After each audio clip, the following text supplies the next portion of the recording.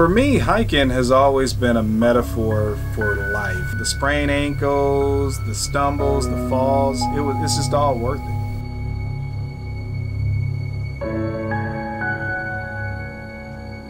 You see this goal, your goal is always to get to the top of any mountain.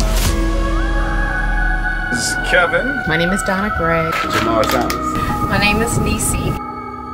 Well, I mean, we all have different personalities. We support each other. You know, we're there for one another. We encourage one another. I think we're a unique group, and I think we complement each other very well. Hiking came along for me back when I was going through a divorce. There's 4 of us now. There used to be 6. We don't even have to talk about it. We just know. I called my at-the-time girlfriend and I asked her if she wanted to move here, and she said no. So I said, well, we can just be friends. I don't know where I would be if it wasn't for you guys.